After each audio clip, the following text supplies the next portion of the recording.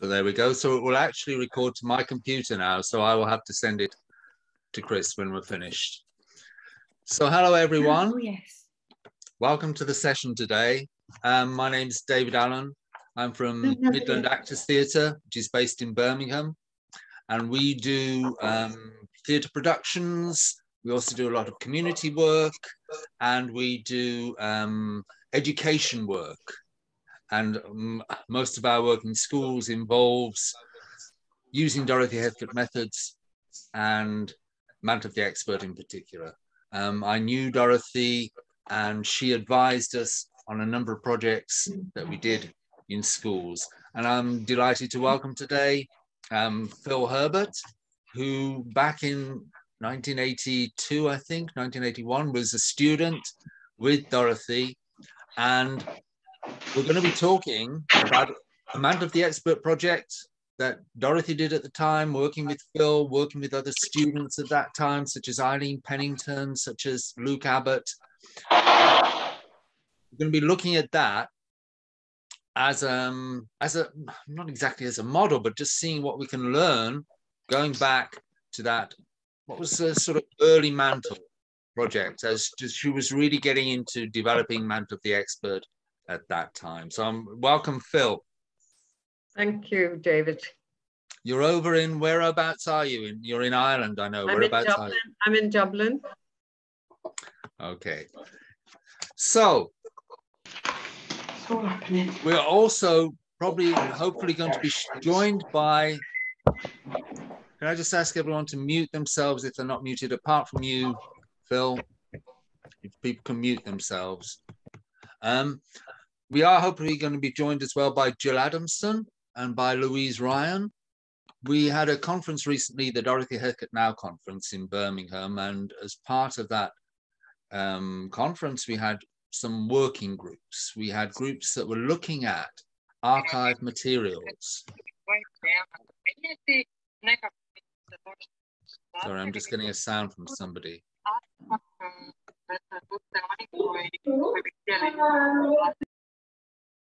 Okay, I think we're okay. So, yes, so we had the archive working groups, and there was Jill, and there was Jill Adamson, and there was Louise Ryan as well, who were leading working groups looking at this project, this Bronze Age people project, which we'll be talking about. But I'm going to start with a kind of introduction to Mantle the Expert, because I don't know if some of you maybe haven't done it before and are coming along to find out more about it. And some of you maybe have been using it for years. So I hope you'll all get something out of the session anyway. So I'm going to start screen sharing.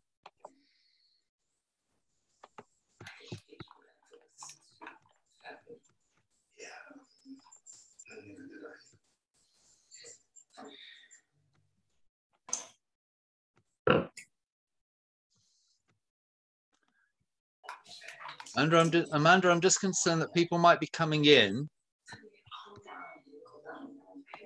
and I don't know if I can admit them while I'm going through it. Would you like to make me host again then? I don't know if I need to hand the hosting back to you, because then you can be monitoring people joining. Let me stop sharing for a moment and sort this out.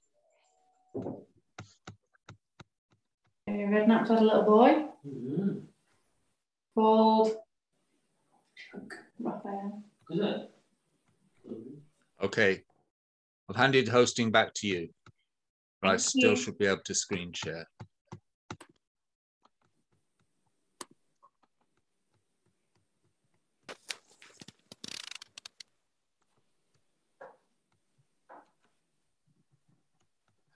Okay, so thanks to London Drama, thanks to National Drama for organising this event. My company, Midland Actors Theatre, is currently the lead partner in 2 Erasmus Plus projects, working with partners across Europe, looking at the rolling role system and the commission model. And we did a previous project, which was about Mantle the Expert. And so really this event today is part of these current projects. So Dorothy once wrote an article, The 4 Contexts of active learning, as she called it. And these were the 4 contexts that she defined, 4 systems that were her key systems of working through drama. And you have model 1, which she called at that time drama used to explore people, circumstances, and events. And she was really, well, we'd refer to that maybe now as process drama. I don't know that she herself really settled on a term for that. That's what she was describing it at that time, drama used to explore people, circumstances, and events. Model 2 was Mantle of the expert. Model 3, rolling role, where a group of teachers develop a shared program of work based on a fictional context. Model 4 is the commission model, where staff and students respond to a real-life commission from the community. In an interview in 1985 with David Davis, Dorothy said that while her work may appear to take different forms, in my mind, she said, I'm in the same place. So this intrigues me. So she's got different models, and yet there seems to suggest that there must be some commonalities between these different models. And that was the focus of our recent Dorothy Heathcote Now conference. So this maybe we'll see some commonalities today as we talk through the Bronze Age People project. Mantle of the Expert, I believe back in 1972, Dorothy was already talking about Mantle of the Expert when she was working with her students. But it seems that from the 1980s onwards, that's when she developed it in a deeper way, in a more systematic way.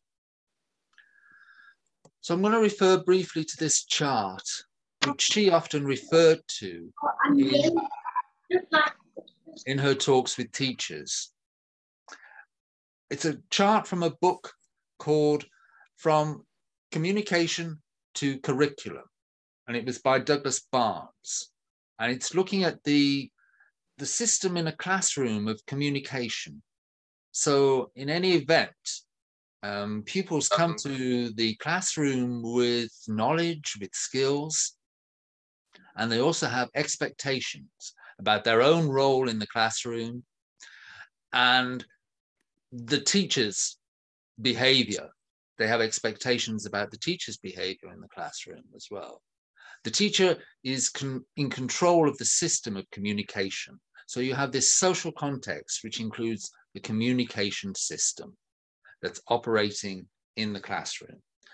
And in the transmission model, where the teacher is the one with the knowledge and imparting that knowledge to the class, then there's a very strong expectation that the pupils will come to about how they should be fitting in with that classroom, about what to expect in that classroom. Dorothy was very concerned, I think, about the way that system, that method of teaching, that's the sort of the basic system and model we have, encouraged passivity in children, because they would sit back and wait for the teacher to tell them what to do. I always say that with Dorothy's methods of working, if you follow it through, it will not only change you as a drama teacher, but it will change you as a teacher, and it will change the way you think about education. So Dorothy talked about, yes, I use drama, but what I do is I use drama in order to change that context and that communication system in the classroom, because drama does that.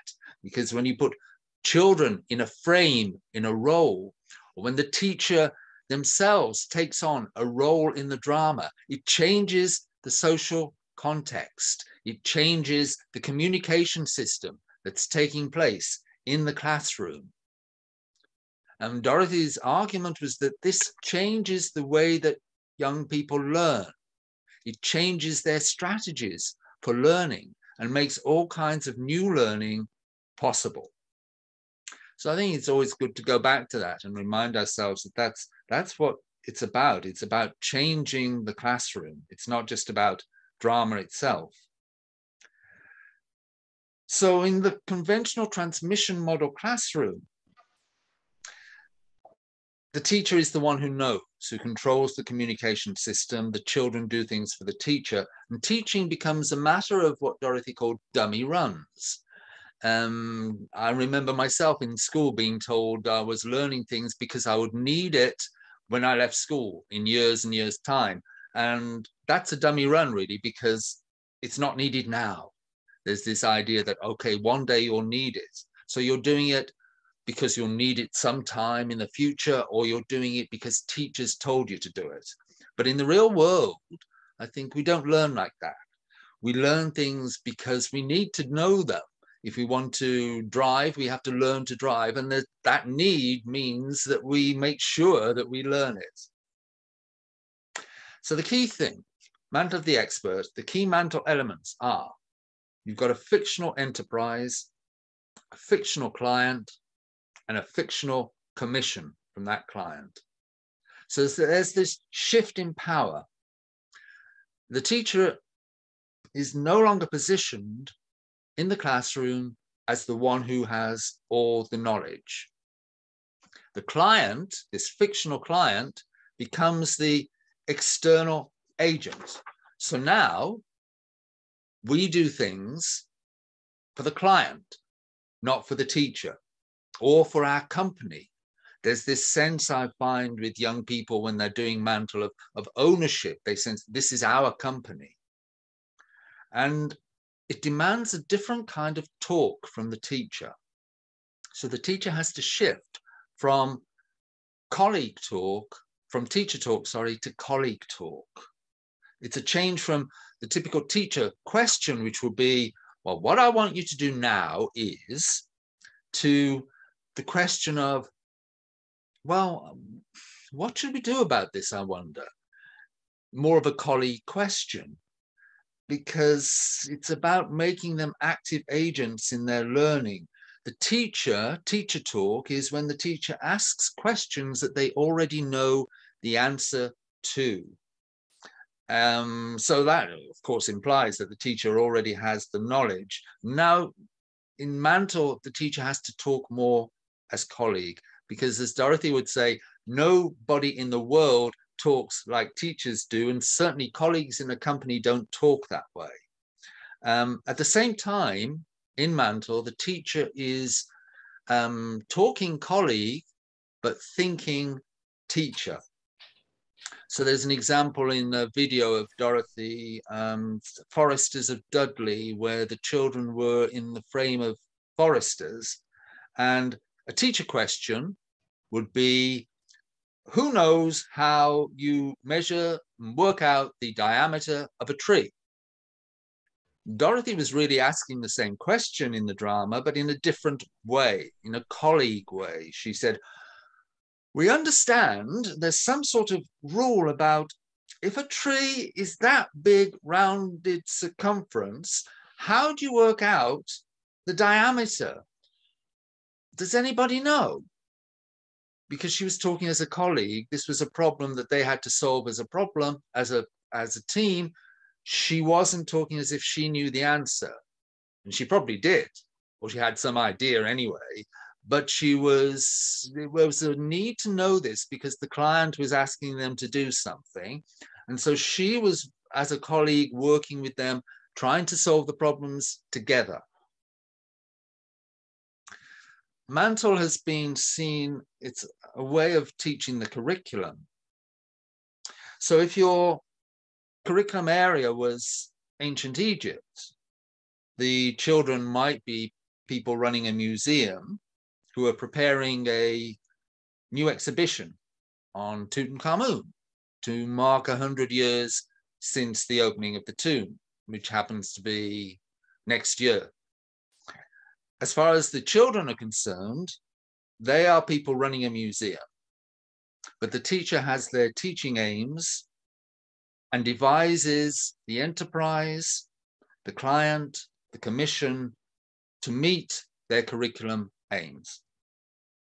But there's no pretense at any time that this is real.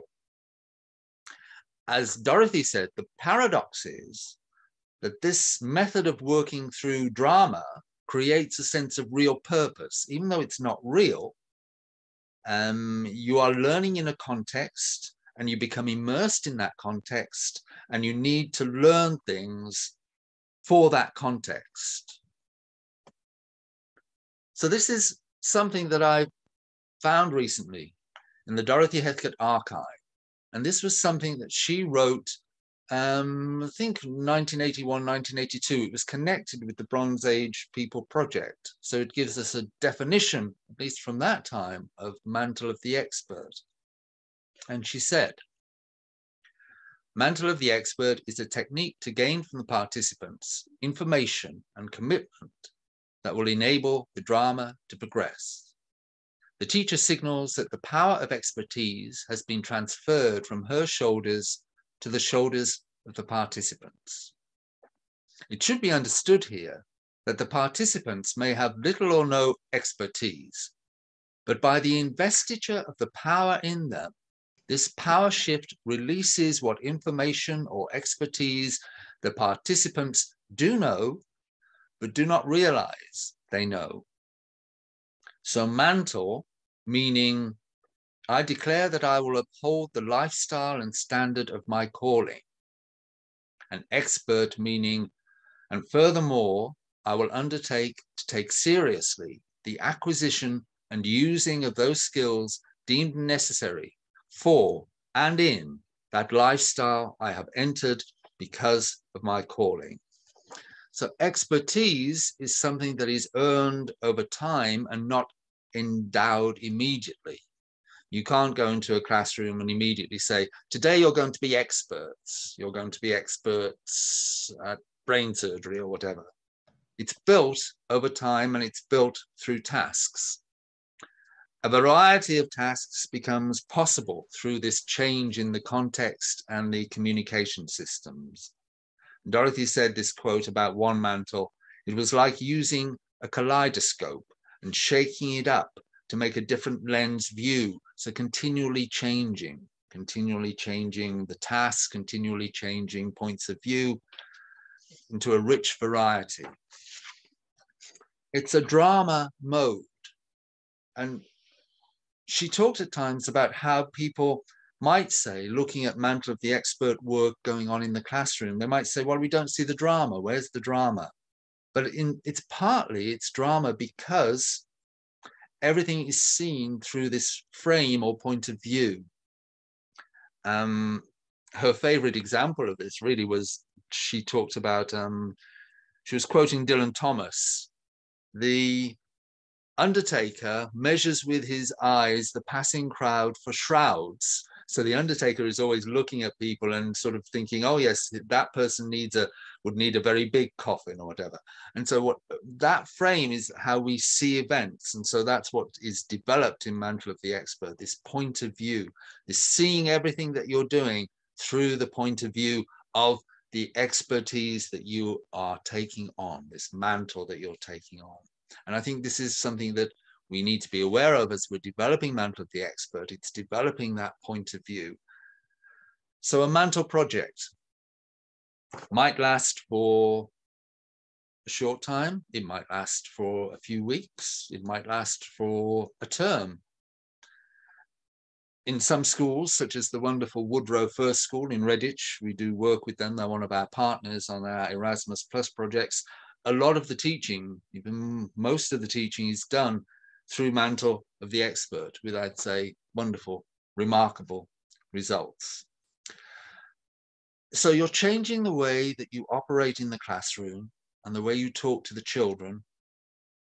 You're changing the pupils' expectations of the way that you behave and how you expect them to behave. And this can be difficult for teachers to do because teachers have built their way of working in the classroom, their way of relating to children, and that's their comfort zone. And teachers understandably fear losing control. So what happens when you release other behaviors in the classroom?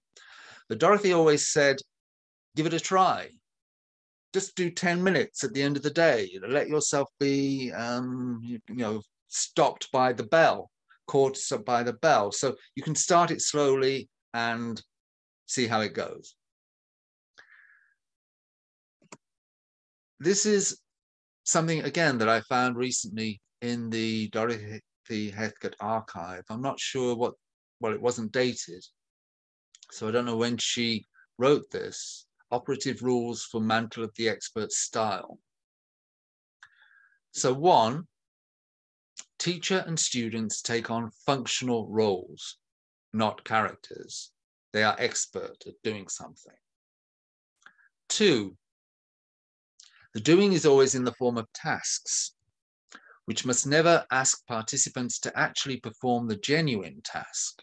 E.g., makers of shoes must never be given shoes to make of real leather, etc., with actual tools. Because, of course, if they were asked to do real things like making shoes, it would expose their lack of skill. So they can do other things. They can do everything else. They can design the shoes. They can sell the shoes. They can order the materials for shoes. They can do all those things, but they don't actually make the shoes themselves. We're not in the business, after all, of training people to make shoes or whatever the expertise might be. 3, the teacher devises the tasks so as to use and extend the skills, degrees of knowledge, and engage specific learning areas and domains. These tasks are graded and incremental over a period. Mantle of the Expert is long-term work. Don't try it if you're not interested, she said at that time. Although it can be, as I've said, it could be just a few sessions, or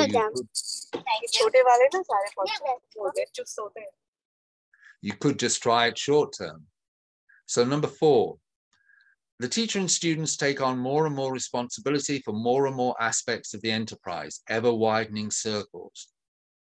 5, the teacher cannot use teacher talk and must work as colleague, employing restricted code language, as experts in the actual world of work enterprises do.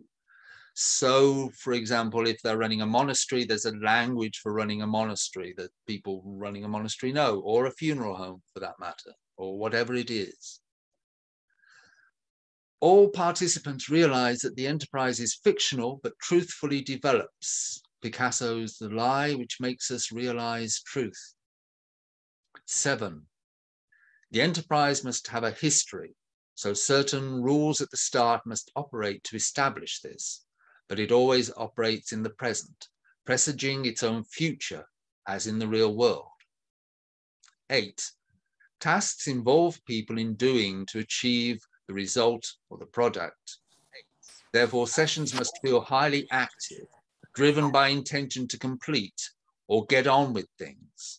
Gradually, attitudes emerge until feelings drive the action. So she sees this shift between different levels.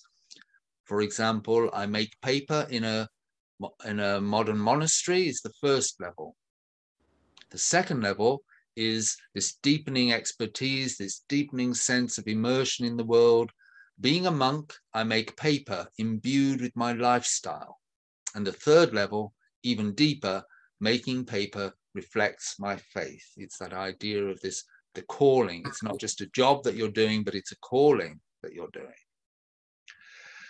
So as a rough guide to the structure of a Mantle project, and there's no fixed structure whatsoever, but Dorothy did say, well, you need at the beginning to engage their interest. You need to build the frame, the expertise through tasks over time. At a certain point, you introduce the client and the commission, usually through a letter that arrives. The letter will imply tasks that need to be done to fulfill it. So they undertake the commission, and then finally they publish the outcome. And by publish, I don't mean that they literally produce a book or something, but there's some kind of public sharing of the work, because Dorothy said, in fact, well, so much work in schools, what happens to it? It just disappears, or the teacher puts it in a drawer. It was very important, I think, for her that it should be published and shared in some way. So, for example, if they were running a museum and they were producing an exhibition, then they would show the exhibition to the client, to visitors, to parents, or whoever came into the school to see it. There would be a public outcome of public sharing of their work. As I say, that's very rough as a framework, but certainly I kind of keep it in mind as I'm working. There are books on Mantle of the Expert, which will give you a guideline to planning Mantle of the Expert. So you have Tim Taylor's book, A Beginner's Guide to Mantle of the Expert, and you have Viv Aitken's new book, Real in All Ways That Matter, Weaving Learning Across the Curriculum with Mantle of the Expert. I recommend both of these books. They're very useful in guiding you through planning Mantle of the Expert and different elements within it. And you can also, there are these websites as mantleoftheexpert.com and also mantlenetwork.com, where you can find more materials, resources, ideas, tips, and planning models. So my plan today is not to go through, guide you through planning a Mantle project here today, but rather to focus on this project, Bronze Age people. So, working with archive materials. This is something that I've started to do. And as I mentioned, this was an element in the Dorothy Heathcote Now conference. So, working with archive materials. In the Dorothy Heathcote Archive, there are videos, theses, documents, letters, project materials related to all sorts of different projects. And when you look at these, I think you can go back to what Dorothy did and learn about her strategies, try to make sense of what she was doing. And I always think when you go back to Dorothy in that way, you find unexpected things. Because she was, I think, she was a teacher artist. A lot of the time when I watched her, and now when I look at some of the things that she was doing, I think, well, what was she doing? I don't get it. And I have to work at it, because her work is an endless resource, stimulus, and inspiration. I once planned a project that I was going to tour to schools. We were going to apply for a grant. And the focus was on Gregor Mendel and Mendelian genetics. So I was very happy with the plan, and I sent it off to Dorothy for her comments. And her response was that it all seemed clear, but that there was too much of a research element, she said. And she asked, why should they, meaning the children, bother or care? How can they possibly develop the human caring, passion, discovery elements in this particular system? Without it, she said, the drama has a dead center. She also said that this plan that I developed at present falls into the dull aspects of Mantle of the Expert rather than the varied, rich variety of learning tasks which you need to turn it into a full-blooded Mantle of the Expert. And she came up with an idea for how we could approach this project, which she herself wrote, said, even as I write this, I realize it's zany. And I still can't quite get my head around exactly how she would imagine this might work. It was quite a sort of way out idea, but she always looked for oblique and original ways of approaching things. I mentioned Tutankhamun, how you might do an exhibition on Tutankhamun if your curriculum area was the ancient Egypt. Well, once Yona Tower Evans and I, we organized a workshop for teachers, which Dorothy led, where we asked her to look at ancient Egypt as the curriculum area. And her way of going about it was to have a firm of people who made wigs. They were wig makers. And that was her way into ancient Egypt as a topic. And I think nobody but Dorothy would think of that way of approaching the ancient Egyptians. So, yeah, I think we need to go back to her work to avoid the danger that the work falls into what she called the dull aspects of Mantle of the Expert, going back to her as the source and continuing to learn from that source because there's always new things to learn. So we're going to look at this one project today. And as I said, I've invited Phil, Jill, and Louise to help me. So not seeing it as a model to follow, but what can we learn about Mantle the Expert from it? As we go through this project, we could look at what points can we take from it in terms of Mantle work in general. I think I'm right in saying, Phil, that it's the earliest detailed account we have of a Mantle project. It was led by Dorothy in the early 80s. As I said, she was working with you. There was Luke Abbott was involved, Eileen Pennington was involved, and it's seen as very much a milestone in the development of Mantle of the Expert. So Phil, how did, well, it's 40 years ago, so I'm not sure how you remember, but how did the project come about, or why did you choose to write about it in your M.Ed thesis? I think you'll have to unmute yourself, Phil.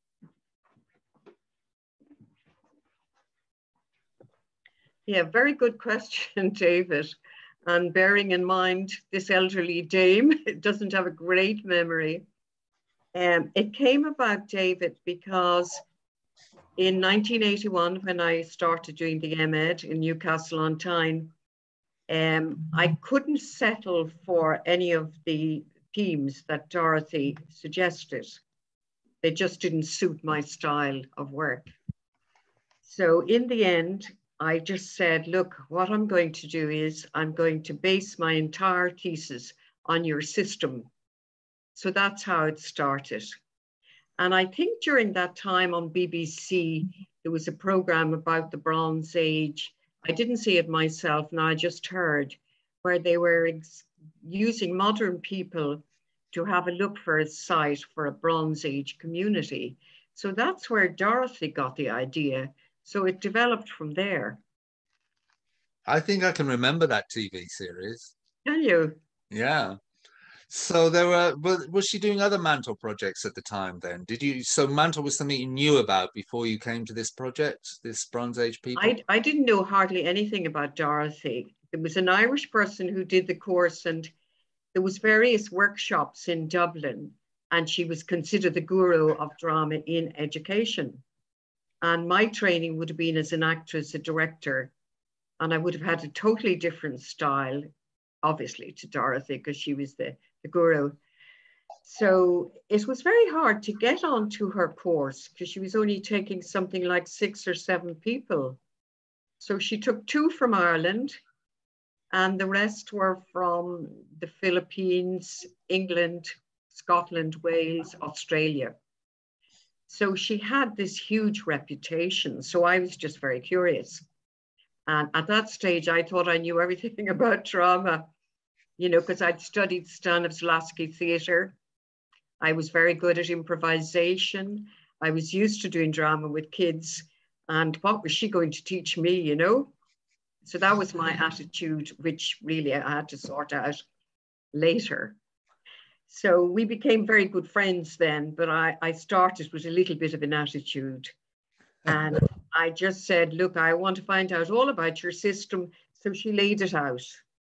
So that's how that project began. And so I don't really know what she did before then. I mean, she would do, I remember one thing she did that I thought was extraordinary. She was talking about grooming a horse, and she had very young children brushing the horse. And I was thinking, how is she going to do this without a horse or without something that represents a horse? So it was my first time to experience drama in the head, drama of the mind. And then you know, all you had to do was witness the way she talked to her students. She just had an extraordinary vocabulary to actually engage them in any activity. And that was just powerful. Was there any sense at that time that she was really starting to develop Mantle in a deeper way, do you think? Well, you see, I had presumed that Mantle was her bag, if you like. Right. I didn't realize she was only developing it at the time, but she was extremely engaged in the Bronze project, and it was entirely her creation. Yes, we worked out, didn't we, that we think it was aimed at a year 5 age group, around about 10 years old. That would make sense, yeah. So it was a primary school, and it seems they were quite a sort of needy group, or it was quite a rough area or something. Yeah, I think it was a deprived area. And I can't recall how long the project went on, but it has to have gone on for quite some time because, you know, we covered a lot of work. Well, your thesis breaks it down into different sections. It was clear that there were the sort of different sections to it. Yes. Presumably over a number of days, or each section took a day or two that was devoted to it, something like that, I would imagine. Yeah. Okay. Well, I'm going to talk through things and come back to you with some questions. And if you have any observations as we go along, then please interrupt me. Sure. Jump in. Great to have you here. So there was an article that you wrote together, which was for Theory into Practice, wasn't it? The journal called that. Yes. And in that, Mantle was described as a sociological and anthropological system of education. Yes. Which is quite interesting, really, because I know that she talked about drama in these terms, that she said you, as a teacher, you have to choose whether you're going to be focusing on sociology, anthropology, or psychology. And really her interests were in the first two. It was the social and it was the anthropological. Yes. So she also talked about drama, didn't she, as a laboratory where we explain the world to each other. So we're examining something, we're seeking to developing our understanding of it together. So I always think, well, the curriculum in that sense is the world. It's not just the facts of the national curriculum or what's laid down there. So in this project, the students were given the expertise of historians, anthropologists, charged with setting up this sociological experiment to see if people today could live in the recreation of a Bronze Age community. So the first steps, as we'll see, were outside the frame of historians, anthropologists. They were themselves, and she edged them into it. So she saw that this approach would give students a contemporary entry into the topic. They would be modern day people who were, quote, seeking to understand the age of bronze, not to live in the Bronze Age. This contemporary entry enables the personal spectator in the participant, she said, to be awakened so that reflecting about Bronze Age existence and not living in a Bronze Age village is the dominant factor. So there was this distance to Bronze Age life. We're not Bronze Age people, we're trying to understand it. We're at the same time, I think looking at the Bronze Age life reflects back on modern living. So there's always this sociological, anthropological thing going on, as in a lab, we're examining how people live then and now. So I think also the drama reflected another key principle of Dorothy's work, another way in which she was always in the same place, the need for reflection alongside action. So in 1978, she wrote that every teaching tool I have hewn has been to supply and feed reflection on experience. So I'm going to go back into sharing the screen now.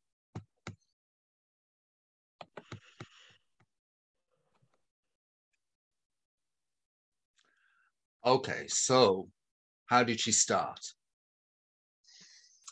The project started with her writing. Here we go. Bronze Age people on the blackboard. She loved the blackboard. She thought it was terrible that we were getting rid of blackboards. She worked once, I believe, in Volkswagen in Germany, in West Germany, and they had to go to East Germany to find an old blackboard so she could use it in the project.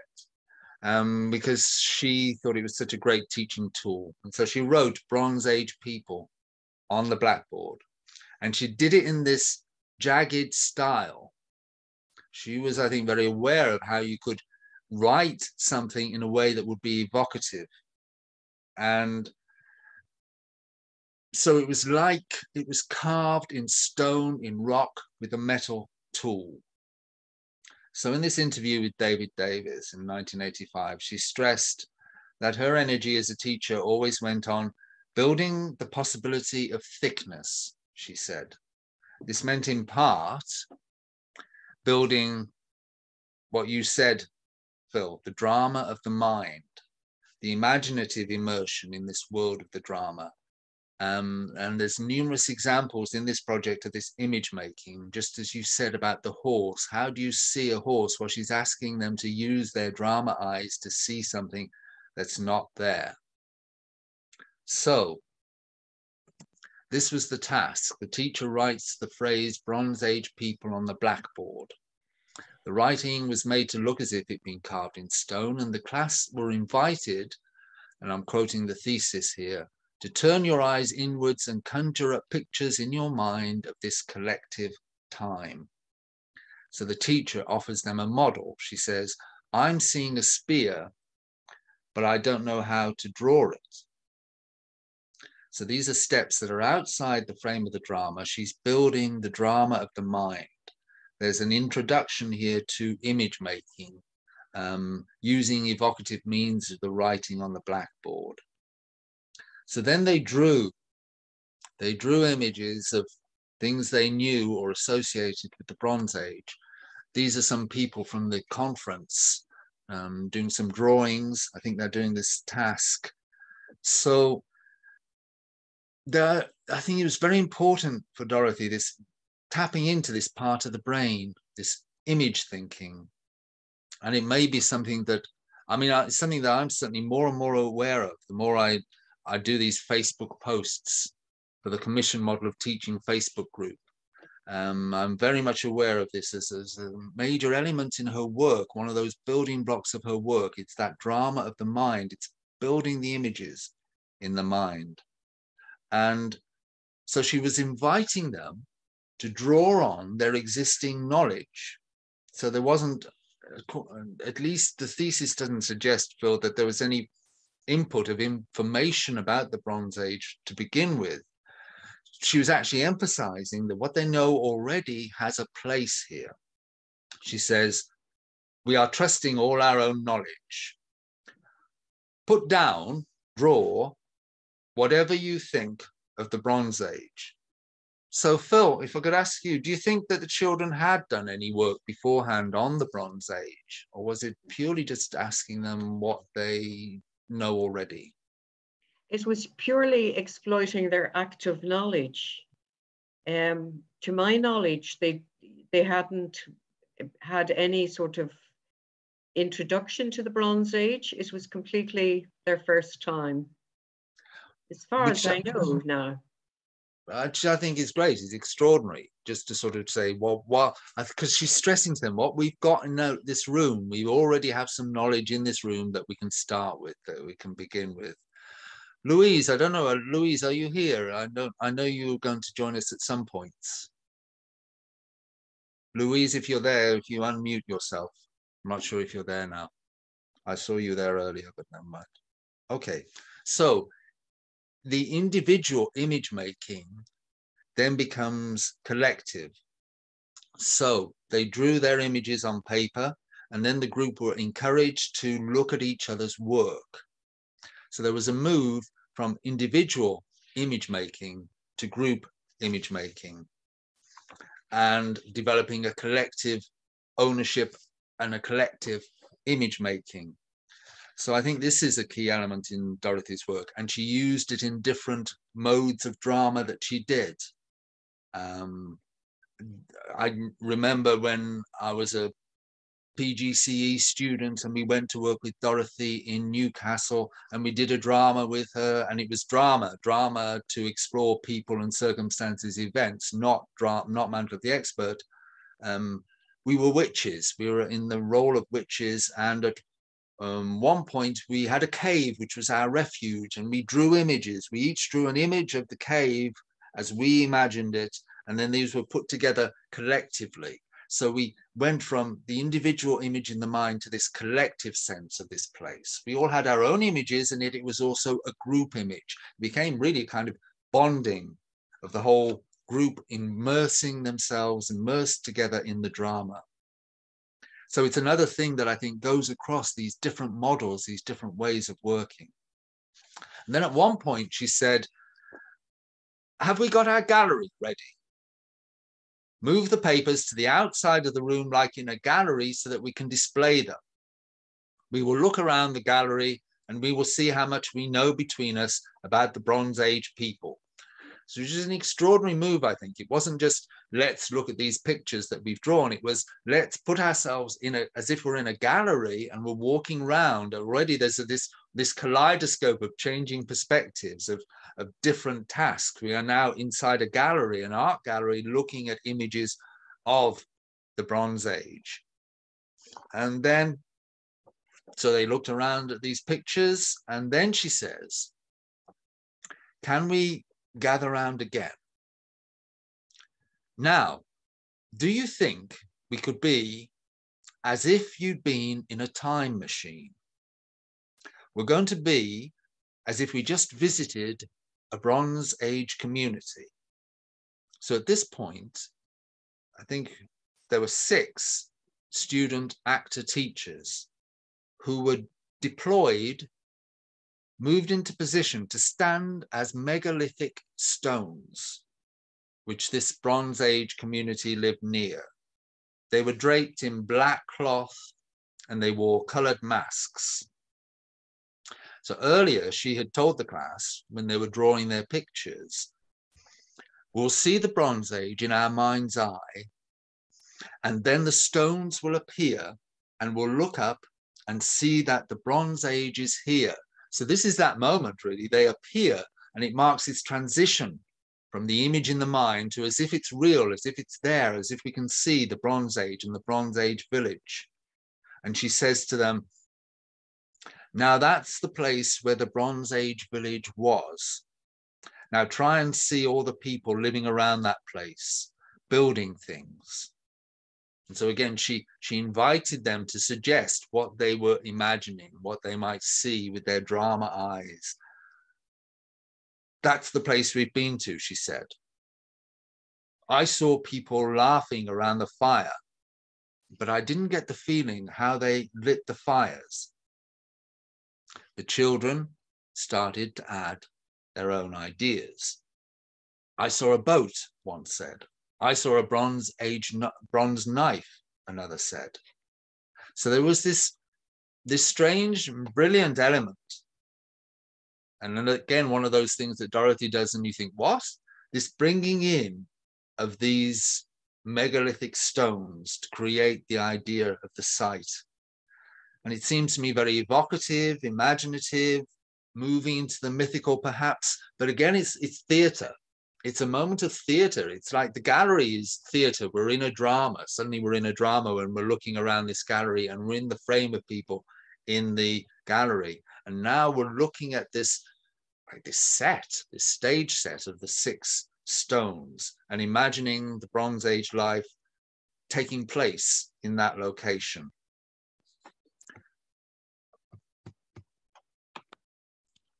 So, Phyl, again, do you have much memory of these stones and what their role was in the drama? Are you there, Phyl? You might need to unmute yourself if you're there.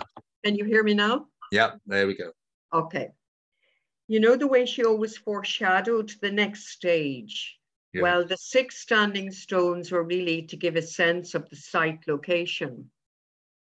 So she had them spread out in space, and she said to the children, you know, this is going to be our site, this is our location, but you can change wherever they stand. So the next stage was going to be where they were going to be visiting the site, because they had to see a local farmer to see what area would be suitable for a Bronze Age site. So Dorothy would never have anything for theatrical purposes. The 6 standing stones had to play a huge role in helping with the development of further stages. So for that purpose, they served at that particular time establishing site location. Because the next stage was she got a map, a real map out, and they were studying the map as to where would be a suitable location. Am I jumping the gun, David? No, this was the next step, wasn't it? Well, it was before, was it before then that they looked through the applications before they looked at the site? Is that It right? would have been, yes, but you asked about the stones. Yeah, so the stones, Yeah, stones was when they actually went to find this Stone Age site or Bronze Age site. Yes, do you want to talk about that? Yes, go ahead. So, yeah. So at a further stage of the development, she had them looking at the area, real map, to have a look at what would be a suitable area. And while they wanted land for sowing crops, for animals, etc., she said, well, what would happen if somebody got sick? We'd have to be near a hospital. And then we can't be too near traffic. So she had them, in fact, reading maps, thinking about the landscape through modern day eyes, looking backwards. And at a further stage, she had a whole lot of files about the different areas of the Bronze Age, like tools, decorations, rituals, fire, animals, plants.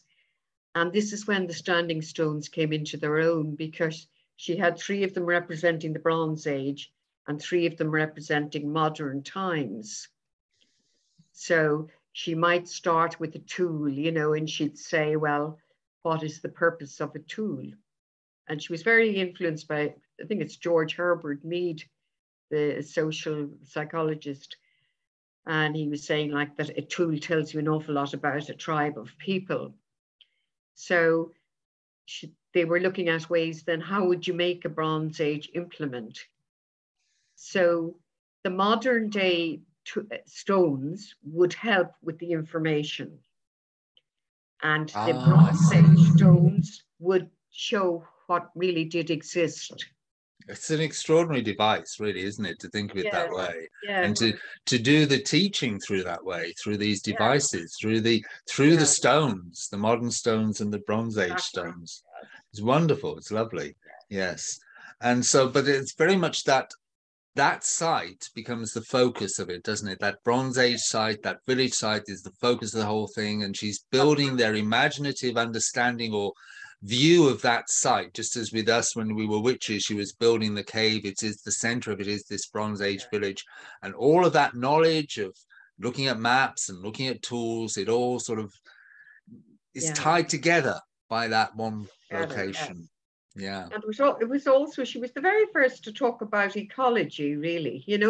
We hardly knew what the word meant then in 1982. Yes.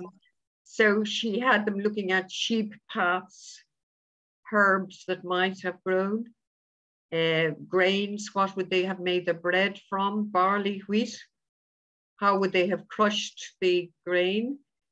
So we looked at the quern stone, and then baskets made from rushes, etc., etc.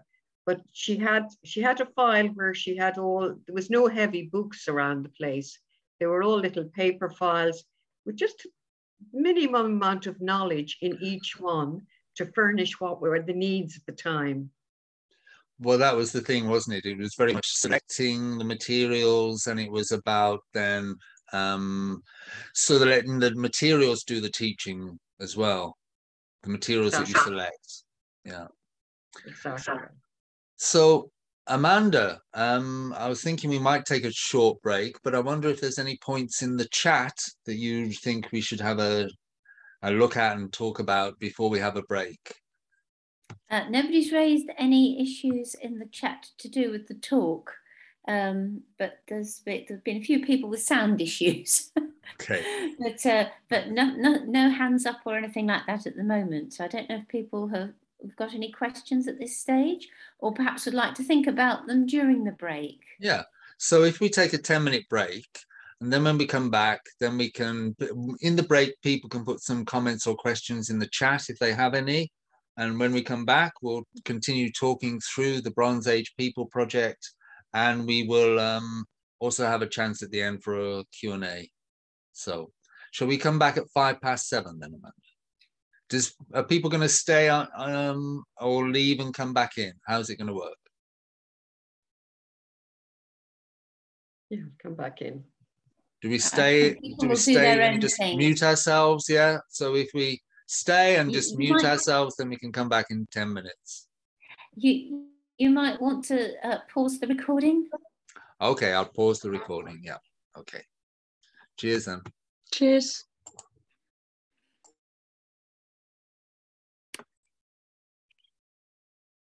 Okay.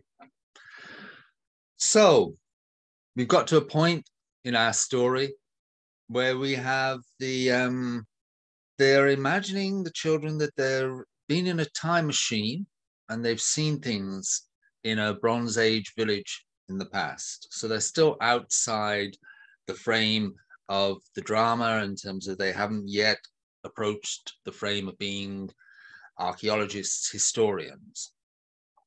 But now that shift happens. And she did it partly, I know, by talking to them as if, yes, they're very busy people and they've got different jobs, different research projects that they're involved in, and she invited them to share some of their current work that was going on. And then they had the task of sifting through applications to take part in this Bronze Age village experiment. So I'll just screen share again.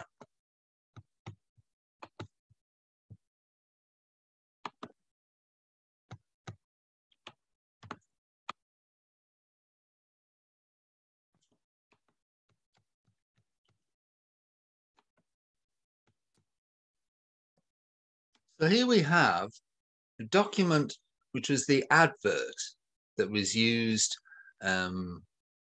supposedly to attract possible participants to this project to take part in this experiment, this sociological experiment to recreate a Bronze Age village. So she called this the master document or the key document. And as far as I'm aware, there wasn't usually you would have a client and you would have a commission letter inviting the class to do something. I'm not aware in this case that there was anything like that. You can contradict me, Phil, if I'm wrong there, but it seems like this was actually the key document rather than a commission letter. It's this guide to applicants, which let the children know what they were doing and what they were looking for in these potential applicants to join the project. So it's proposed, it says, to make a study of the ways in which a specific environment might affect behavior, attitudes, social living, and ways of getting on together of a group of people who will agree to live as a Bronze Age community. So then it says the site will be prepared in advance as a Bronze Age site. All needs to begin the project will be provided. For example, Bronze Age tools and utensils, yarns as necessary for fabric, animal, fences, etc. Instructions in fence making, buildings suitable for the period, and working with bronze, etc. will be available before the date of formal commencement. Candidates should be available from January the 1st, 1983. It is expected that successful applicants will be involved in the project until December 31st, 1989. So this was a considerable long-term commitment to live in Bronze Age conditions. Exactly. And they had sort of applicant forms that had been filled in from potential applicants, and they had to consider, were these suitable people to take part in this experiment? I know Julie's going to join us at some point, and this was the part of the project that she looked at with her with a group of people, delegates at the conference. So it was very much, I remember one case I think there was where somebody was always had a lot of jobs. So the question was that they discussed, does this mean that this is somebody who has got a lot of experience, a range of experience, or does it mean that they're not very good at sticking with things? I think there was quite a big debate, wasn't there, about somebody was coming with a child. Yes. And so they're going to be in this experiment for 6 years, so they would miss schooling. So was that a bad idea? And I think some of them were saying, well, they will miss the basic things. And so Dorothy threw that back at them and said, well, what are the basic things? And so they were really debating this for some time, I think, weren't they, Phil, about who was suitable and what would they bring to it. So if somebody was a nurse, they would be bringing specific skills, or if somebody been in farming, they would be bringing skills that this community would certainly need. So after that, the next stage was setting up the site.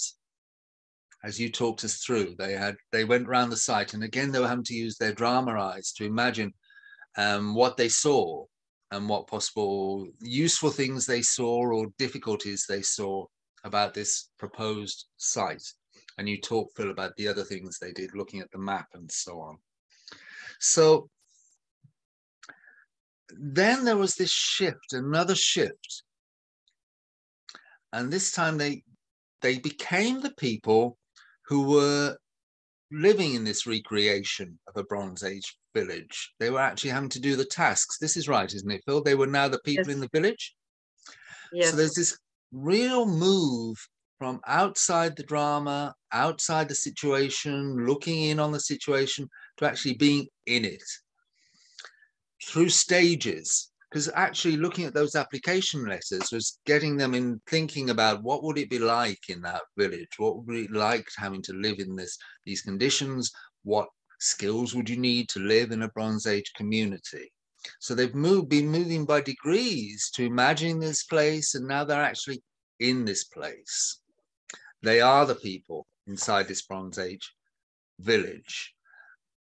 And there's still this element, though, that they are historians and anthropologists, I think. There's still this research element going on in their heads, because that's been built in from the start. So they're still looking at it, doing it, but also reflecting on it. It's still part of the research.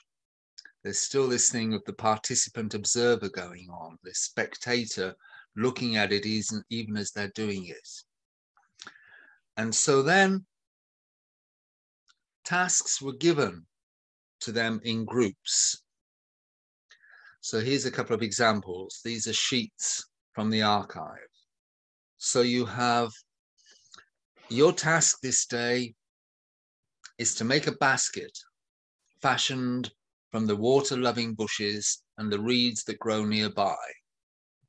The basket must hold securely all the woolen cloth woven on the loom and be so made as to discourage rot from damp and moth, with a sketch of what's involved.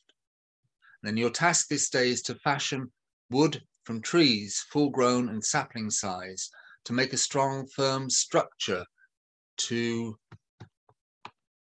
secure the winter grain in store from rats and rodents, however small.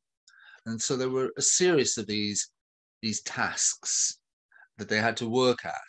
And it was that they were assisted by the stones, by the modern stones who gave them information that they needed, and they were guided through the tasks. Yes. And then at a certain point, they demonstrated these tasks. And this demonstration had itself a ritual element. So I'm quoting from your thesis here, Phil. The leader of each group, Dorothy said, the leader will talk and the people will show the nature of the work. Let the querns be carved and the problem solved. So the group performed the actions, and of course they had to use their drama eyes to see the stones, to see the cloth on the loom and so on. As the group worked, the leader amplified the work intermittently in celebratory tones.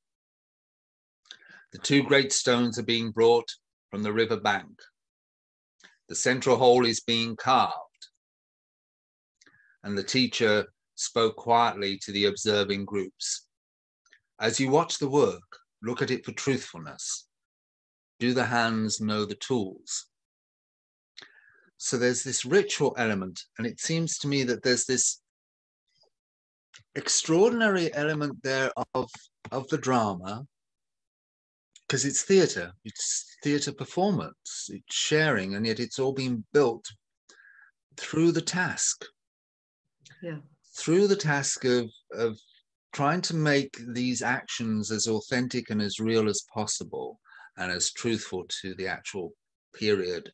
And yet it also ends then in this theatrical demonstration. So it's really sort of creating the drama through the task.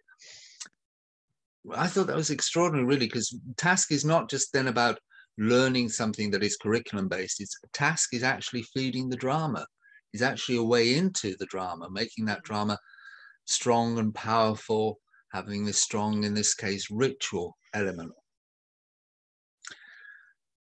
So I just wanted to talk about how Mantle of the Expert might move into this Model 1 drama that we talked about earlier.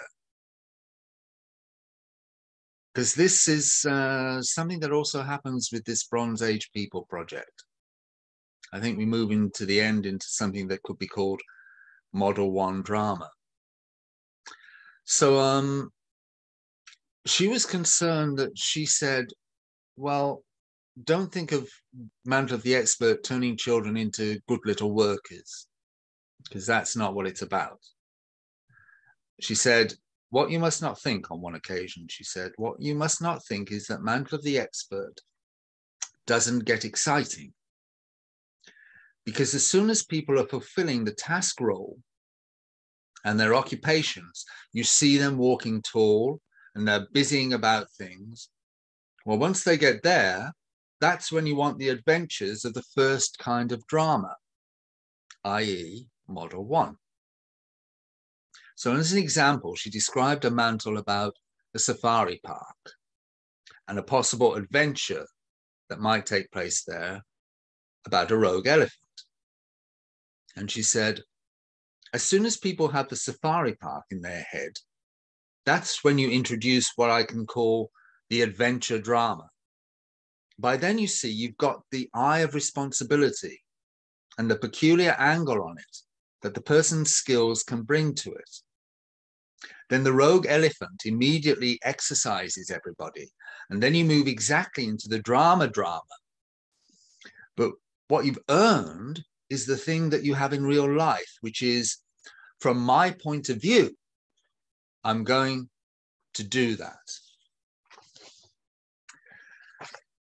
So if this group, this class, have been dealing with it at a task level, cleaning, oiling, servicing all rifles as they do every day, checking them out and in, knowing exactly which rifle is going to be where, and the checklist of who's ill, who's sick, who's not in today, who's off duty, who's on leave, and so on and so on. If they've been doing that and the rogue elephant thing comes up, what's their first task? They don't have to stand there saying, what will we do? What will we do, miss? They actually are there. So how many guns are out? Who's likely to be in the park? Walkie-talkies, get busy, so that you don't put your rogue elephant in until people are comfortable with their work and you've earned them the stature of the responsibility. So in other words, the Mantle frame builds that thickness, and in this account becomes to some extent a way into Model 1 type drama or adventure type drama. So as I say, this was also apparent in the Bronze Age project. So you've got this, you've built in this thickness, you've built in their sense of responsibility, their knowledge of the jobs that they do, that the Bronze Age people did. And then it culminated in a crisis situation, a fire in the village. So these are some notes from that she wrote for the article that you did together, Phil. They, the children. Excuse me, David, we've got a couple of questions. Would you mind if Okay. I just referred to those at this point? We've got one from Vashali who says, how would she close a session during the Mantle project? Would she give the children a specific thing to think or create before they came back the next day for the next session, while in role or in facilitator mode? Or would she choose what is to be done depending on the energy and need of the group? And Hazel asks if Phyl could give any examples of pupils not playing ball and going off task, and how Dorothy dealt with these. So, hello, Vaishali. Yes, well, I think probably it will be a case of the energy of the group and what was suitable for the group, whether she asked or encouraged them to go away and do something before the next session. Phyl, have you got any thoughts on that? And also whether, because we were saying that this group was quite needy, so if they went off task, any thoughts on that? There were a group, they were doing the basket making like it was drama in the mind. So Dorothy just comes over and says, I see we're having a little bit of difficulty here. Let's take this now. Let's take this piece of rush and let's bring it around and around. So she put it through each of their hands and literally talked them into concentrating on the task, rather than saying, oh, come on, kids. You know, it was remarkable that she could use just the right language and focus on the task by talking to them as if they're adults, you know. Now, as to the other thing about how she'd end a session, I'm not really quite sure. I have no great memory of that, but I think she had 3 little things she'd put up on the board. What do we know? What do we need to know? That sort of thing. And she'd allow then the group to feed back to her as the experts. Yes, I think that thing about she was modeling a lot, wasn't she? When you talked Yes. about how she went into that group and she was using, well, doing the actions, and very much in terms of using her the drama eyes and inviting people to use their drama eyes, she would be doing it herself.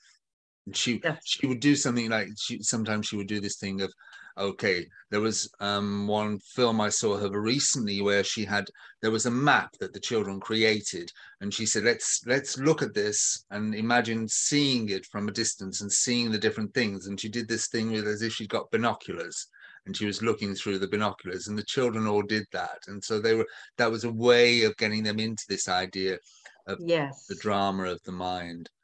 Or she'd often talk about the truth of the action. Yes. She would say things like, are your hands telling the truth with this action? Like, in other words, are you really concentrating, and can we believe what you're doing? But she used the word truth quite a lot, truth in action. Wow, yes.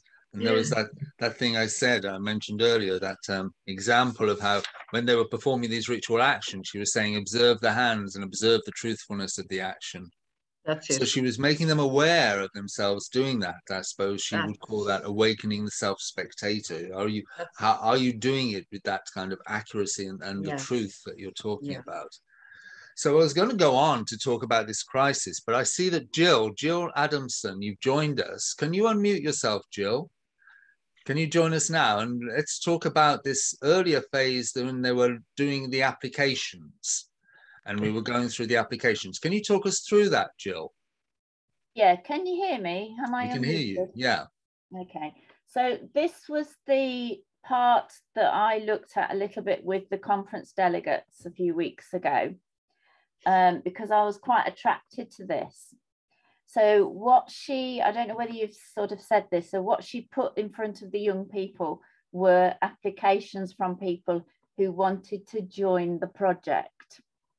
And when we looked at the applications as the conference group, what kind of emerged for us was the very, very careful work that had been put into these applications.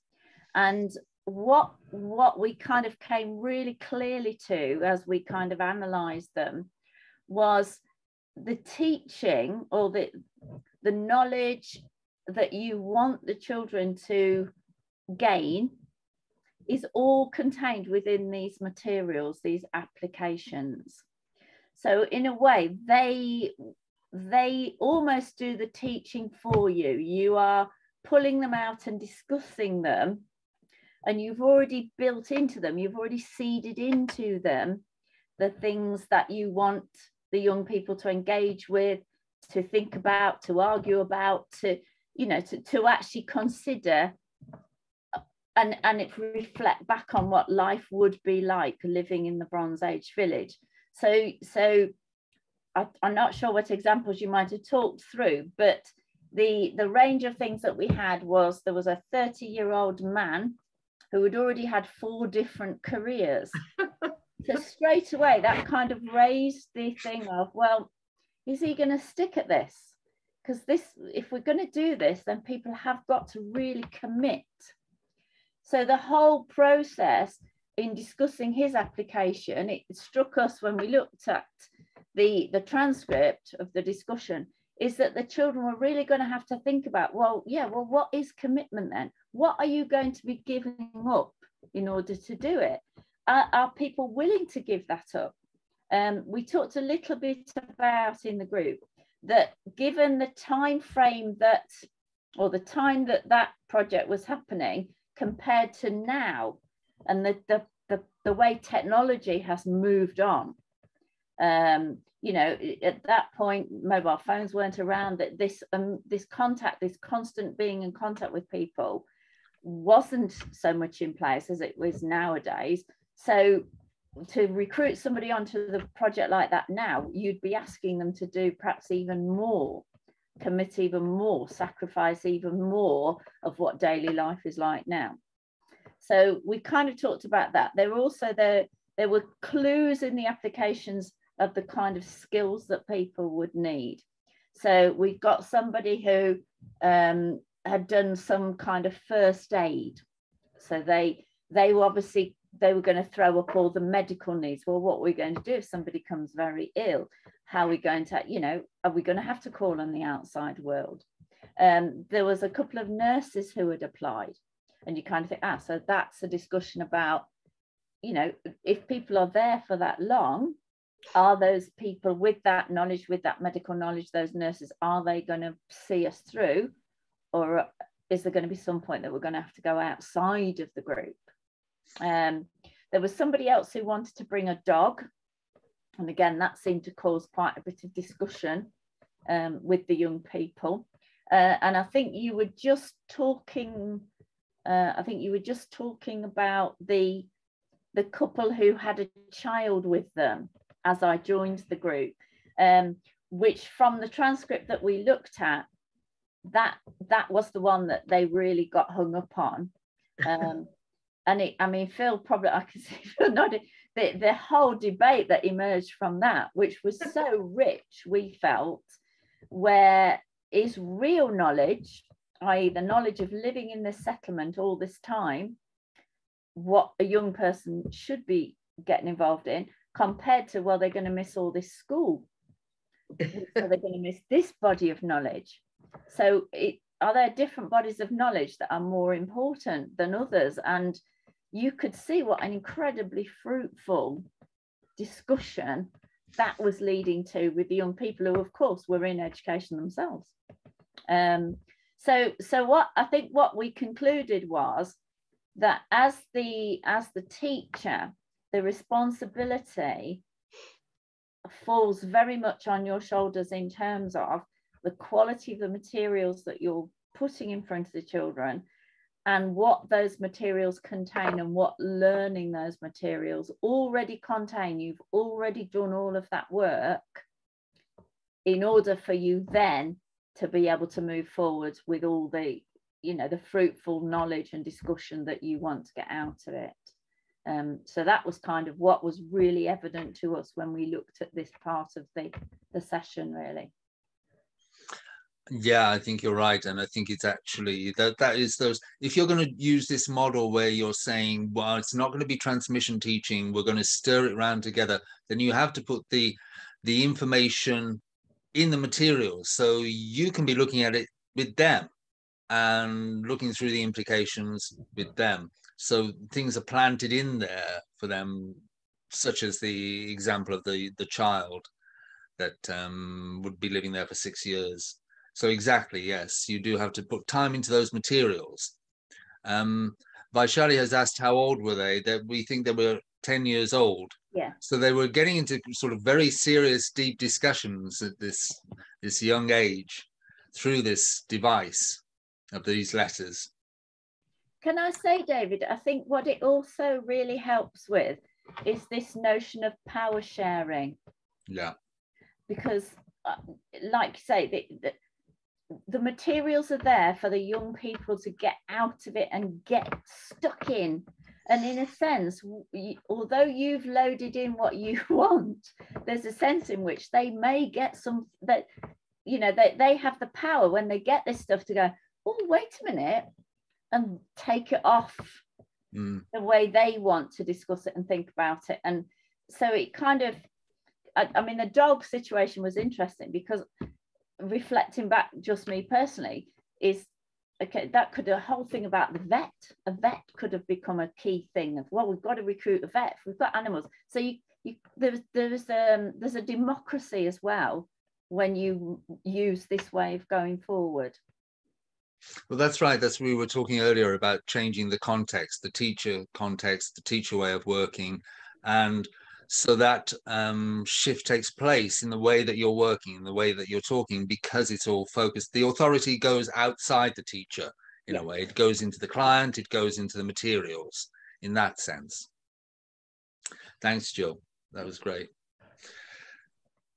So we were just going to move on to talk about the crisis, the fire in the village. So Dorothy wrote, they, the children, decided to explore the disaster of a fire in the roundhouse. The contract was made as was assessment of the various possibilities of combustion related with material, watchfulness and responsibility in such circumstances. From then on, the normal activity associated with the Feast of Samhain was developed in now action time. And there was a thing about, I was just thinking, when she did a drama about, she was working with some students in Canada and they wanted to do a plane crash drama. And she knew the danger in doing that was that you would just have people going, crash, crash, and it would all be over very quickly and it wouldn't be real. There wouldn't be the truthfulness in it. So she, in that case, she started in a similar way, very distanced. There were people picking up radio signals which indicated that a plane had crashed, and it moved by degrees until the point where they were, yes, inside the drama, inside the idea of a plane crash, but in a very controlled way. But they got the experience in the end that they wanted, which was of a crisis, of a plane crash. And here you have the drama of the fire, but again, she was concerned that they wouldn't just sort of go, fire, and run off. And that would be it. That would be the end of the drama. She wanted to build in those elements that would make it deeper and truthful. And I think also maintain that element of reflection. So there was again this emphasis on task, which she's been building, these tasks that they do in this village. So the actions they performed previously, such as making wicker baskets, grinding flour with the quernstones and so on, were performed again. So there was again this emphasis on the drama of the mind, the working with imagined objects, such as the stones, the baskets, the firewood that they collected for the big fire. And added to this, they were imagining the first signs of danger. So she told them, from now on, the fire can only happen to us. We told you how it might be beginning from the newly woven basket there. The fire has to happen to us. I can't deal with it now. We all have to be equally responsible for the truthfulness. There's that word again, Phil. And we're inside a wooden building with a thatched roof and a hot stone missing. On you go, get on with the day.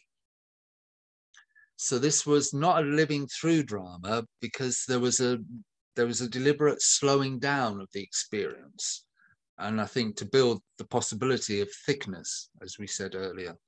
As the fire was prepared, and this is a quote, at contracted intervals, a stop time convention was used, and any individual could state what fire risks they perceived because of the tasks that they were engaged in. The group planned exactly how the fire would happen. It was agreed, Dorothy and Phyl wrote, it was agreed that a hot stone should go astray, smoulder patiently amid new wicker baskets still wet from forming and weaving, and eventually leap into hot flame. So again, there was this drama of the mind.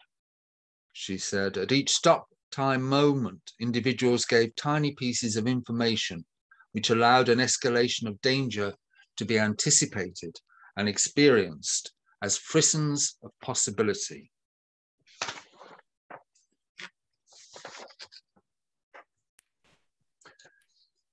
So the drama again incorporated reflection alongside action. In the fire drama, the participants created possibility, she wrote, while the spectator within each participant creates and owns the knowledge arising from the combination of possibility, action, and outcome. At no point do the participants flee the fire. There's none of that screaming and running around and hurry through to an ending. Instead, they understand. Sorry, David. Chris has got a question about the fire and the origin of that idea. Chris, did you want to ask that? Just simply, maybe I missed a bit of what you were saying there, but how did the concept of a fire happening come up? Was it built in from the beginning and planned for by Dorothy, or something that the children brought up that she had to handle?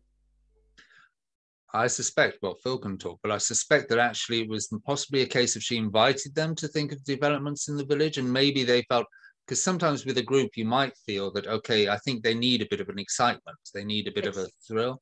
Yeah, but that's exactly right. She wanted to introduce some form of crisis, and it had happened after the stage where they talked about building a house where they could all live. So she invited students to design the house, like, you know, will we all live together? Do we share a fire? Is there a special room for a chief? So they were saying, no, this is a democracy. We're all equal here. So there was something about, you know, what would happen if there was a fire? And then I've forgotten quite the details here, but there was something about building up the fire. So she had them cutting the oak, throwing the logs into the fire, because also there was going to be smelting of ore and metals. And it was then, what would happen if there was a fire? A crisis built in by Dorothy. And then she used the device of distancing it. And as David said, she said, look, let's not all shout together. We'll take this step by step. Yes, so she said, and at no point do they flee the fire and hurry through to an ending. Instead, they understand and plot the experience of fire danger as it escalates until finally they engage with the decisions about the choice to leave. I suppose they were choosing to leave the village perhaps after the fire. And the last placement of bodies, with consideration of even the last thoughts of such people. And she said, thus drama can fulfill its true function, namely the exploration of the affairs of mankind. So it seems to me extraordinary, this focus on tasks, precision of tasks, and that actually not just doing that because through tasks they gain knowledge or access knowledge, but doing it because that is building the drama. In this case, with this crisis of the fire, she's building that through these focus on the tasks, the truthfulness of the tasks, but also this convention that she's using to break it down and slow down time and say, let's look at the moments and how this happens. So even in that, there's this element of reflection and action going on together. And I can see a comment from Chetna who says reflection and action as a practice model comes from Paulo Freire, and I'm sure she was aware of that. I'm sure she would have been aware of that. But I'm just sort of struck by how much it was that there was this this question of where's the drama? This was an extraordinary drama that was being built, and yet it was built through the frame of responsibility for the task, responsibility for the village, and the truthfulness of that. That's how she was developing it. So, Phyl, so do you remember what was the experience like for this group of young, needy or children in this difficult area? Well, I think they were totally engaged. And go on. I can't remember how big the group was now, but they, my memory serves me right, they were totally engaged. Well, there would have been the odd little lapses here and there, which Dorothy handled, or else the Stones did. But I mean, there was the aid of 6 Stones, 6 teaching aides there at the time, which is a great luxury for any teacher to have. But as far as I'm concerned, they were totally engaged, as we all were. It was quite a magnificent project, totally designed by Dorothy, Well, yeah, I mean, looking at it, and I still look at it, and this thesis has been going around. Your thesis, I mean, this is a copy that I got. Sort of samizdat copies of this have been circulating for years, Phyl. You know this. See, I never knew that. Photocopied from person to person. This is my personal copy that I've had for years. And when I look at it, the layers in it, the layers and layers in it, it's sort of fascinating, endlessly fascinating. So what impact did it have on you and on your practice after that? Well, after my year, when I came back to Dublin, I got a job teaching in prisons. So you had a moving population all the time. But what I was so impressed by with Dorothy is the way she used that phrase, negotiating into meaning. And I found that absolutely shattering to my knowledge. It was just wonderful.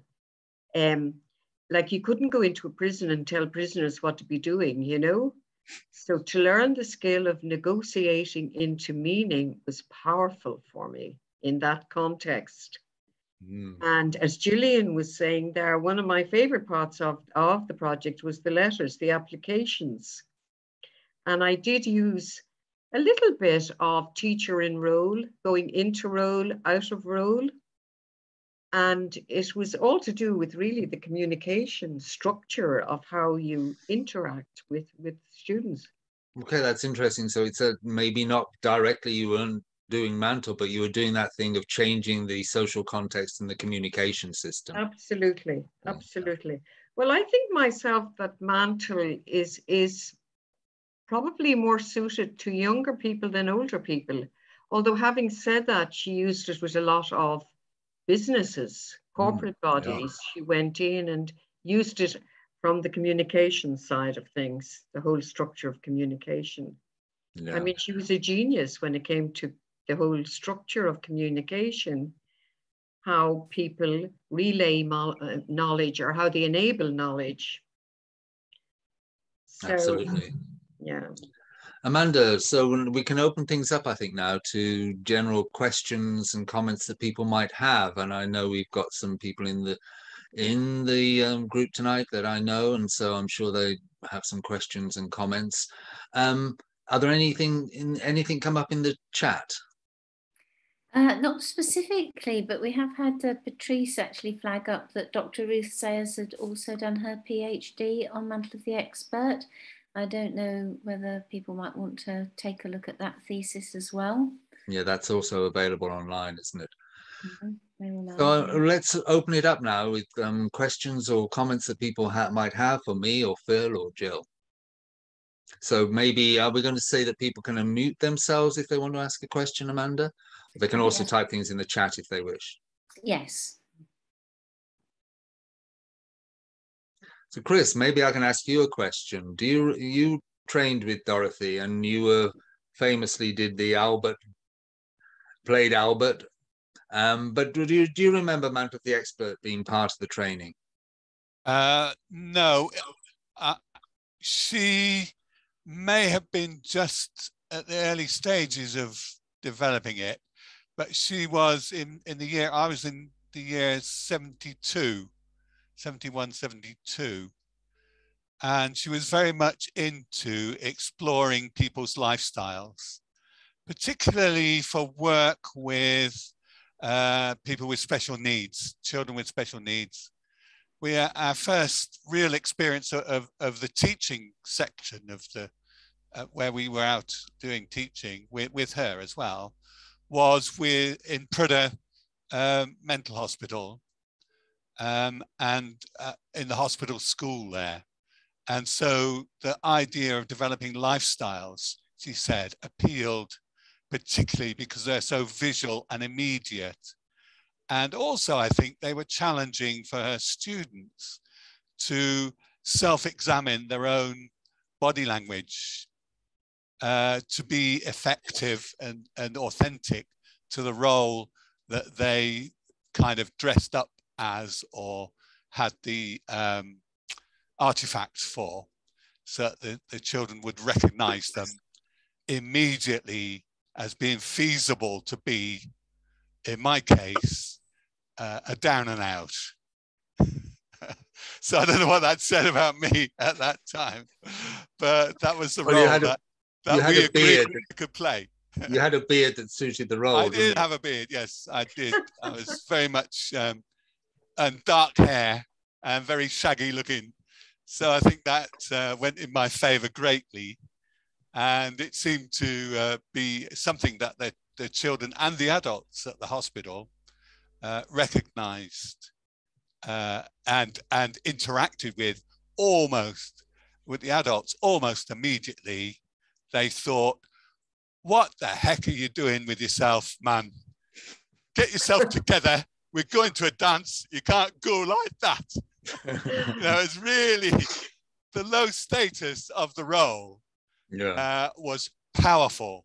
And of course, jumping in with Dorothy's course, my first bit of teaching with her at the lowest status role was incredibly revolutionary in my head.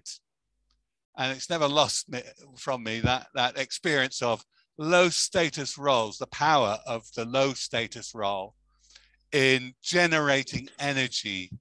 It's like being presented with an old house that's derelict and broken down or something. And so there's a tension of, let's fix it.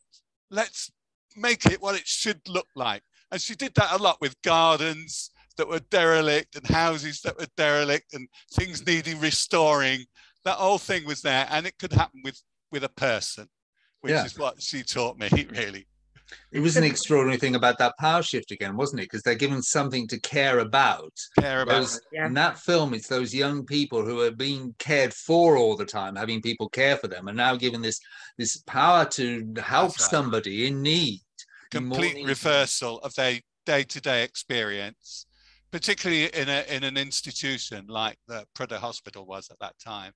It was like a completely unfathomable experience that they wouldn't normally have. They'd be on the receiving end of lots of instructions and so on.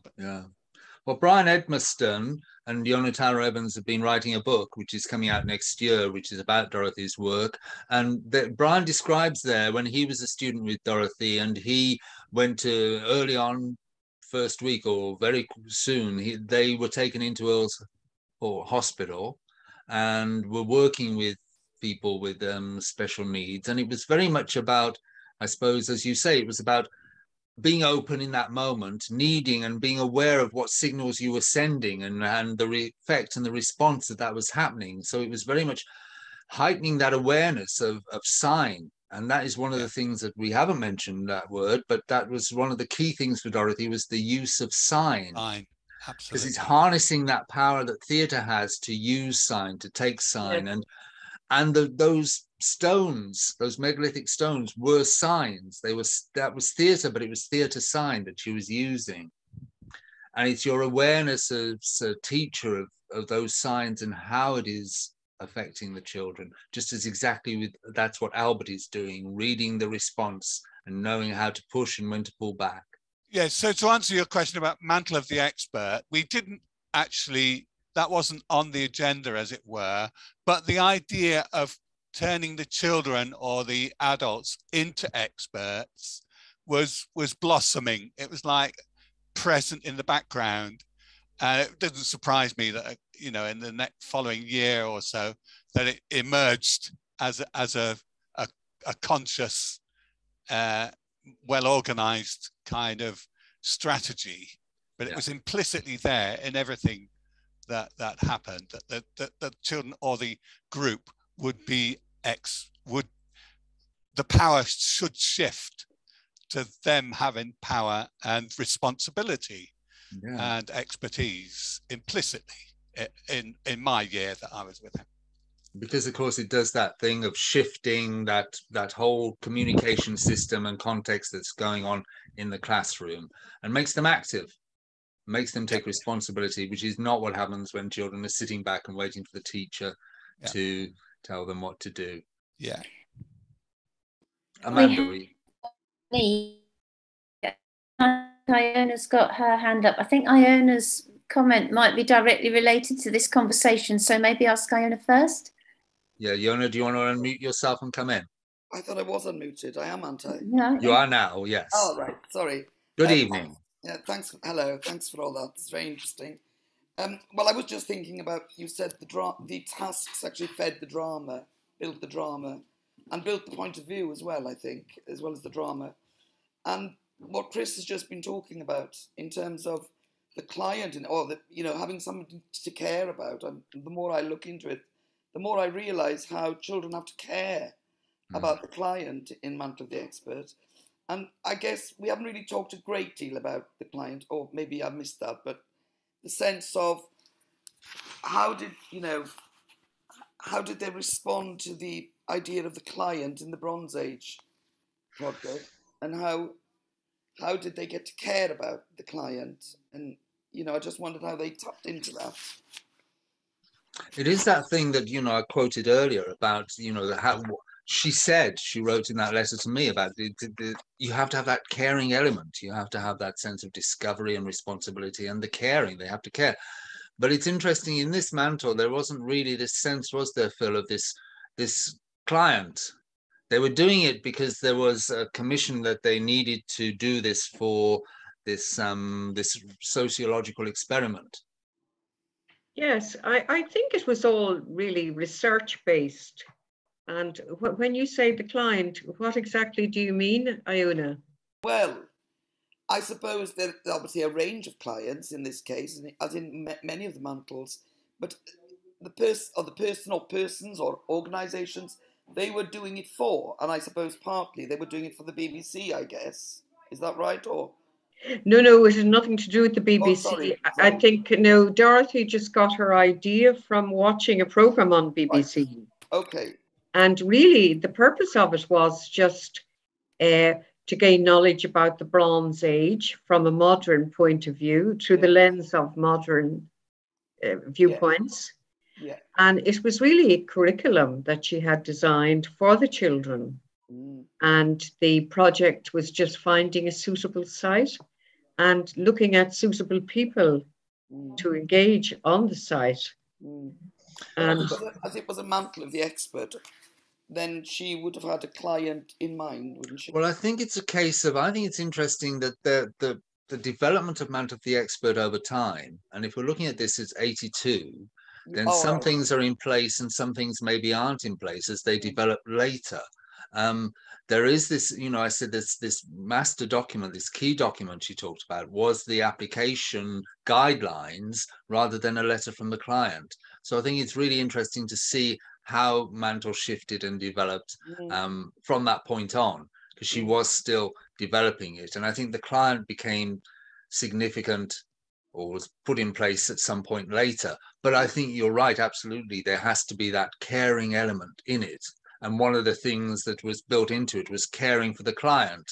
And that can sometimes be missed, I think, in the way that some Mantles are set up. If you don't have that, then you're missing something. Just as she told me off, she said, this is too much of just a research thing and they've got to be able to care, which clearly they did in the Bronze Age project. So it's interesting how that was created. We have two more questions, which I think will bring us to the end rather neatly, David. Monique was saying, did a project ever last for 10 years? I'm not quite sure what's behind the question. Would Monique like to follow up on that question, please? Are you there, Monique? Yes, can you hear me? Yes, we can. Right. So at one stage, you said rather casually that she said it was going to start in 1983 or 1983, yes, and it was going to last until 1989. No, that's 6 years. I beg your pardon, 6 years. So did any project last for 6 years? I mean, that would be... That was it. That was the fiction. That was in the letter. That was set up as people living in this village are going to be there for 6 years, but nobody in reality was going to be there for 6 years. I mean, I did think that sometimes projects could last some time. I think projects might even last as long as a year in some cases. A whole year, I think, sometimes. Yeah, yes. A whole year. And I know one story she told was how they had built up the idea of a village. I think they had a model of the village, and at the end of the year, she said to them, "What do we do with it?" And they said, "We want to burn it," so that it could never carry on. This was the end. This was the final celebration. So no, I don't think 10 years would be possible. I think you would have to do some variety or move on to a different mantle. So I guess in Richard's school, Woodrow School, it's probably a term that they do on a mantle. I know I was working Grimley and Holt, which was Richard Kieran's earlier school, and when I went in at the start of term, the children would be coming in buzzing and saying, "What's our mantle going to be this term?" Wow. So we had another question. Yes, this is Patrice Baldwin that was remarking that actually, if you're looking at developmental dramatic play, children actually adopt the mantle of the expert as part of that natural development. Would you just like to enlarge on that just a little bit before we go, Patrice? Thank you. No, sorry, it was just that children often give themselves roles beyond where they're rehearsing being successful at things and imagining they are and supporting each other, and if they're lucky, there's an empathetic adult involved who's got a learning agenda. So it just reminds me that the seed of it, and one of the reasons that it works so well, is because it links to the way that children would naturally learn and the way the brain wants them to, really. And often school doesn't pay any attention to that at all. So and I suppose the thing I think which is very challenging is the fact that if you look at the timings of this over years, you know, the national curriculum came in, assessment came in, all sorts of things came in. And Dorothy was a fantastic teacher, and she did some wonderful things, and she influenced a lot of people's practice massively, and all of that's wonderful. And it's good to see that we aren't losing it, but it's become increasingly challenging, I think, to be able to give the amount of time and also one of the other things that's good is that, you know, this expertise in some senses, when I started teaching in the early 70s, I could attend free drama courses in London Drama, you know, I could qualify in more, I could RSA, you know, there were qualifications, you could do it all. I remember seeing Dorothy's videos at that time or whatever they were, you know, and all of that, we've lost that. It's become more challenging. And I do wonder whether the client-based model becoming stronger, I don't like to say this, I'm sure the government likes that one quite well. And I would love to hold on to childhood imagination and not have things necessarily task related as well. But I'm sorry, I've just got to say one more thing, is Dorothy's book on Mantle of the Expert is called Drama for Learning, and that's what I think it all is. Yeah. So there we go. Yeah. Thanks, Patrice. I mean, I know that schools can do it, even within the constraints, like Richard's school, Woodrow School is an example of that. But I think teachers have very much in their heads, they're very aware of how much they've got to teach, and that becomes an issue for them. They're scared of having to cram in so much, because that's what the curriculum... It's knowledge-based curriculum, that's the problem. I mean, all these things that Dorothy was doing, the social, it's emotional engagement, it's fantastically important in terms of development of people and learning and thinking. But unfortunately, we assess everything on flipping knowledge. And actually, you know, so the challenge now, which is always possible because we're creative, is to bring the two together. Thank you very much, Patrice. We've got one very last quick question from Vaishali, please, because we are now on time. Just a very short question. Where is Mantle now? I mean, in the modern times, what kind of development has happened on Mantle? If you could just throw some light on that. Where is Mantle now? I think it's strong in primary schools. It's still, there were some attempts at developing it in secondary schools, Kingston School and Queensbridge School in the Midlands. I'm not exactly sure where they stand. It's been harder to put it into the context, the so restrictive context of secondary schools. It is in different countries around the world, in Australia, in New Zealand, and so on. And it has great potential, I think, in Wales at the moment, because the curriculum has shifted there. And I know there's been an interest and a take-up of Mantle of the Expert in Wales. So it depends really on the context. But as Patrice said, you know, we are creative people, and it is happening, and it is still happening. So thank you, Vaishali. Thank you, everyone. In fact, that's a nice point to end on, actually, because some did say that this session has been a terrific refresher course. I think for anybody who's new to it as well, you've taken us through some very clear stages. So I think really, really helpful for students who are just finding their feet in the drama classroom, but a very useful refresher for people who've perhaps not been able to do this for a little while. And she was actually making a reference there to the Welsh curriculum. This was Jane Phillips. So a very nice point to end on, that actually we do have this new curriculum in Wales, which is looking so much more child-centred and very exciting. So this session's been very well timed. Thank you very much indeed, David. I want to thank Phil. I want to thank Jill and Louise. Phil, it's been great to talk to you. I mean, this has done exactly what I've said, that you go back to these projects and you look at them and you learn so much from them. Just preparing for this talk, I feel I've learned more and more about this wonderful project, this Bronze Age project. And thank you, Phil, for recording it back in 1982. And you didn't think we'd still be talking about it in 2021, did you, Phil? But we are. An absolute pleasure, David. I couldn't get over the fact that 40 years later, somebody was reading my thesis. I never knew that Dorothy even liked it. People have been reading it for years. Took 40 years for me to find out. No, it's a great pleasure, David. Thank you very much. And it's wonderful to see that Dorothy's work is still active and still used. So well, that's the thing, yes. Yeah. Dorothy Heathcote now, it's a living legacy. That's what we're marvelous. So thank you. Absolutely. Thank you very so much. much. Now, we need to ask if you would stop the recording, because Chris is about to explain to people what to do to get their attendance